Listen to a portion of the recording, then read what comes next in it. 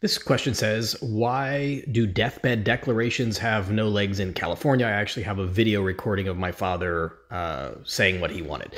So I can't speak to California, but I will speak to Florida because that's where I practice. So the issue is that the Florida statutes require your will or trust, anything with a testamentary capacity, which means where does your stuff go when you die? It requires it to be in writing, and it requires it to be signed at the end of the writing and witnessed, and preferably notarized.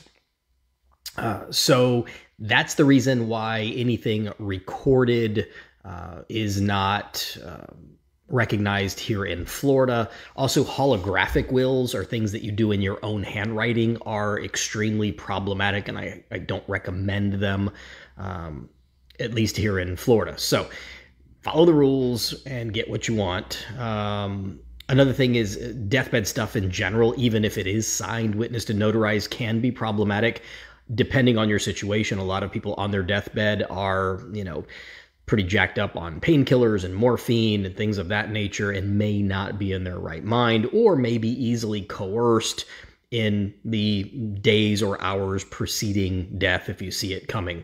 So I always recommend get your trust or will done in advance, prior to diagnoses of any sort of a medical condition that could give people reason to challenge, to say that you didn't know what you were doing, or you had dementia, or you were on hospice care and you were jacked up on morphine and didn't know what you were doing in that moment.